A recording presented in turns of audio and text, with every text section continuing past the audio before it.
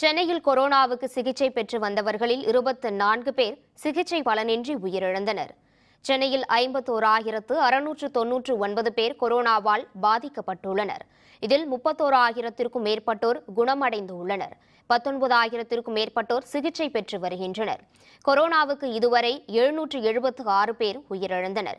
இந்நிலையில் சென்னையில் கொரோனாவுக்கு சிகிச்சை பெற்று வந்தவர்களில் 24 பேர் சிகிச்சை பலனின்றி உயிரிழந்துள்ளனர்.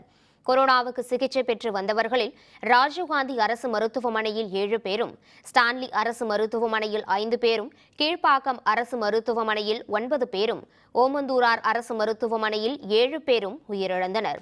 மேலும் தனியார் மருத்துவமனைகளில் சிகிச்சை பெற்று வந்த 2 பேர் உயிரிழந்தனர்.